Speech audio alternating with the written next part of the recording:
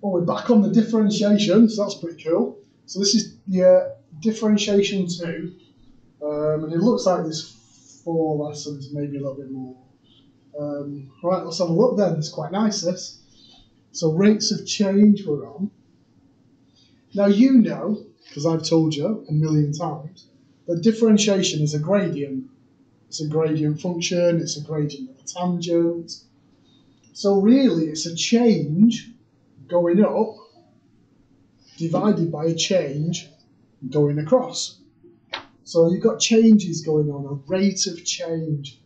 So if your volume's changing over time, it could be that the volume gets bigger or smaller over time. So there's a change there in the volume over time. So we tend to just, like properly, dy by dx is a rate of change of y with respect to. The with respect to is that tells you the bit on the bottom. But we just, if it's by time, we just assume it's going up or down. So what we got then, so this is quite nice. So it says that velocity is a change in the, we know that like a speed is a distance over time, and velocity is displacement over time. So velocity is a change in distance or a change in displacement over time. So that's what that does. And acceleration, well, that's just a change in your speed, a change in your velocity. So I just differentiate it again. So that's quite nice. So let's have a look at this then. We've got like a 70,000 questions to get through. Well, I always think it's quite nice. If I have my displacement on a distance, which is x equals, if I differentiate it, I get my velocity, dx by dt. If I differentiate it again, I get my acceleration, d2x by dt squared, or dv dt. Right then. So what's this about? So this is about the volume of water in a tank. So find dv by dt.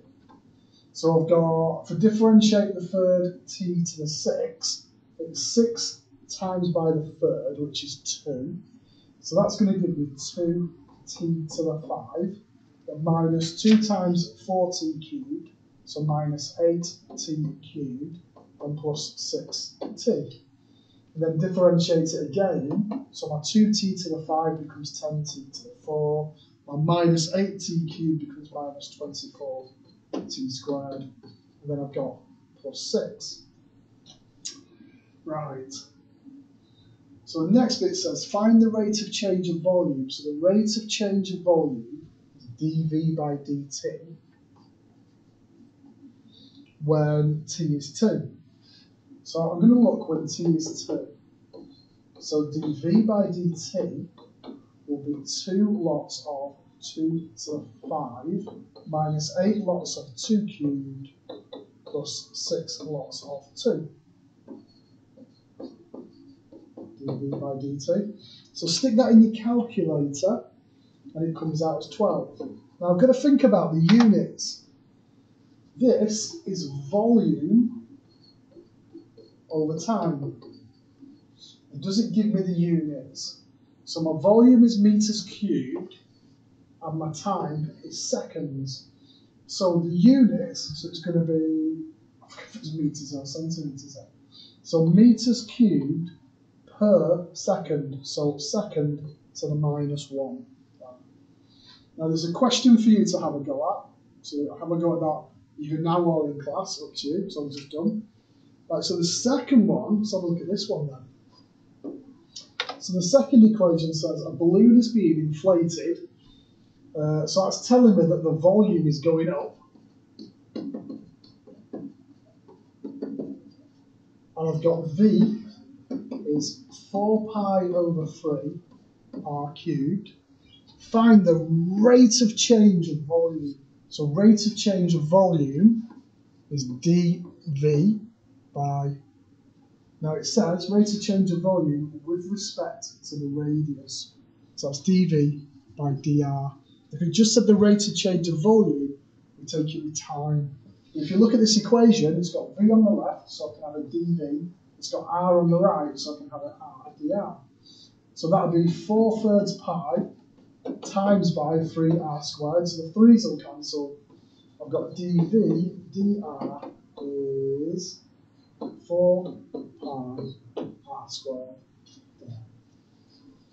Now it tells me when the radius is 5, and to give the answer in terms of pi. So when r is 5 centimetres, dv dr is 4 pi times 5 squared. So dv dr is 100 pi. Once again, think about what your units are. This is volume over length.